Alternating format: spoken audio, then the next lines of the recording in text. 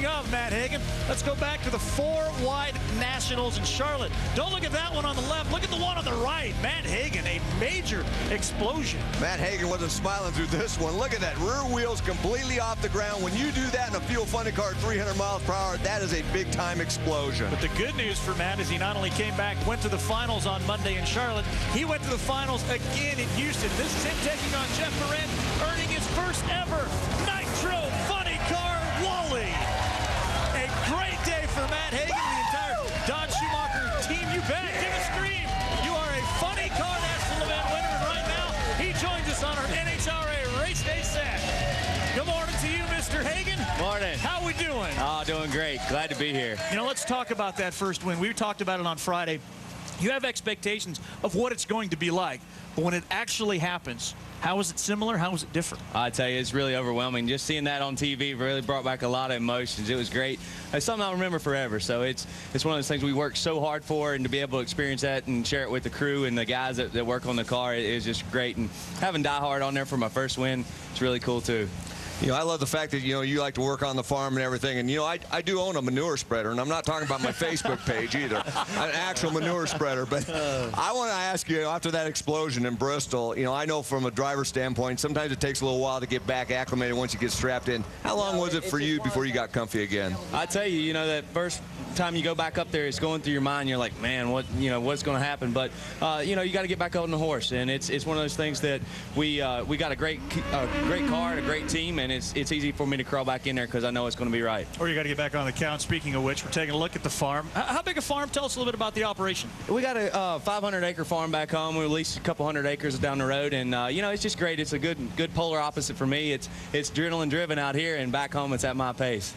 Now, you have the track record here, too. You have both ends of the track record, actually, but obviously with the 403 at 313, as hot as we saw yesterday, it's not going to be the same. Yeah. What are your chances, you think, today? I think it's going to be, right now, it's going to be hot out there, and we're going to see a lot first round going down the track, I think, but after that, it's going to turn into a driver's race. So hopefully we can pedal well today, and hopefully don't have to pedal. But, you know, it's going to be hot and nasty, so let's get it down the racetrack and have fun with it. Well, one thing we know for sure, Matt Hagan would have not gotten to victory lane without the help of co-crew chiefs Tommy DeLago and John Medlin. Right now, both those gentlemen are standing by with our gentleman, Gary Gerald. Well, here is the brain trust behind the recent success of Matt Hagan. Tommy DeLago, John Medlin, they call the tuning shots, make the critical decisions. How significant, how important to be able to get that breakthrough victory with a young driver last weekend, Tommy? I think any win, any first win, no matter if it's a young driver or an older driver, is very significant because you have to learn how to win, and you can't learn how to win until you win. So we finally maybe learn how, but we'll see. And John Medlin, as you've made the transition to a new racing team, what's your comfort zone like now? Well, it's outstanding. Since the day I got here, Tommy and Glenn, all the crew, and actually all the crew chiefs on all the cars made me feel very, very welcome. And I feel real fortunate to be a part of this team. And these guys are trying to ensure that Matt Hagan continues the momentum of that victory in Houston. His first round pairing day will be against Jeff Arend. Speaking of Jeff Arend, that's your first round matchup. Well, what are your thoughts about taking on the man who you kept from getting the Wally? I tell you, I think he's out for me this weekend, so hopefully we can get up there and leave on him and you know, never look back. But Jeff's a good driver. He always leaves the line well, and we got to go up there and do our job. That's a great matchup. We also got a Geico Power Sports matchup to watch. It happens in Funny Car too. Teammates. You got to go with Robert Hight and John Force, the boss, up against the defending full throttle champion in Robert Hight.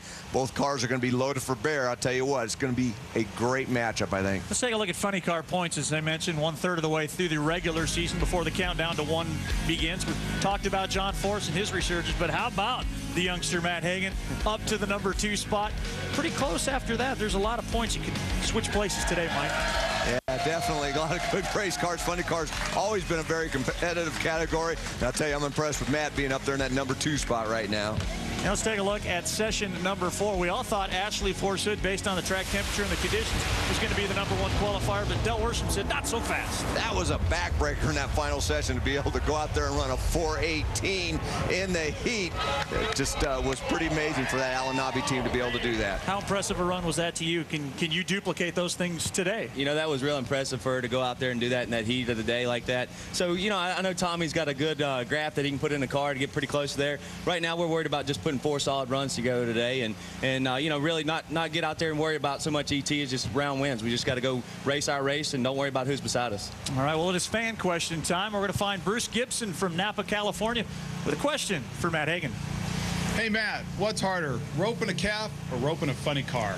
That's a great question. I tell you, I've been beat up a little bit by a funny car, but I've definitely been beat up by those calves out there. So I'm going to have to say the calf. It's always a handful when you grab a hold of one of those things. What's the worst injury you got from a calf? Well, I've been kicked pretty good, so you know, I've had to lay on the ground and kind of, you know, gather myself back up. But these funny cars are pretty nasty out there too, so I'm learning all about that. So I think definitely the calf for now. More with Matt. Email report time, and another question for Matt Hagan, and it comes to us from right here in Las Vegas, Nevada. What's the difference between driving a funny car and a Pro Mod? That's where you got your start, and that's why you get to answer this. I tell you, it's a great experience to drive a Pro Mod. A lot of finesse in that situation, but there's a lot of footwork going on in those cars early. Funny car, a lot of work going on all the time. You got to manhandle those cars down the racetrack. As Mike Dunn knows, they're a handful all the time. It's a good-looking race car you see there, and the crew. But I got to ask you, your dad was not in Houston. Whoa, that's tough. Yeah, it was. You know, he usually gets out here to most of these races, and for him to miss out on our first win, he was really disappointed. But we got back home, got that trophy on his desk, and did a lot of celebrating when we got back home. Yeah, good stuff. Statman, fire away with the stat of the race. 6 different drivers have won funny car for Don Schumacher. Matt Hagan, the latest that adds up to 56 funny car race winners. But put it in perspective, Tony Schumacher, the flagship, 62 wins for Don Schumacher with the Army Top Fuel car. Wow, that's some pretty impressive stats. Don Schumacher, what does he mean to you to get this opportunity to do what you're doing now? It's huge. You know, when you think about Don Schumacher, you're at the top of the ladder. So to be able to drive for a guy like that is big for my career. Jeff Arend in round number 1, Mike. Wow. That big giant orb in the sky. What's it going to be like today? Well, that's going to be a big matchup. For all the matchups are going to be big, but it's going to be a very tricky track conditions. And like Matt said, drivers are going to have their work cut out for them. And can have your hand on that brake, be ready for just about anything today? Yeah, I tell you, it's going to be tricky, but you know, I really feel confident in our crew and our crew chief, and I think we're going to go out there and go some round wins. Best of luck to Matt Hagan. Thank you guys for coming. Thank you, Matt, for coming. For our entire crew, thank you for joining us.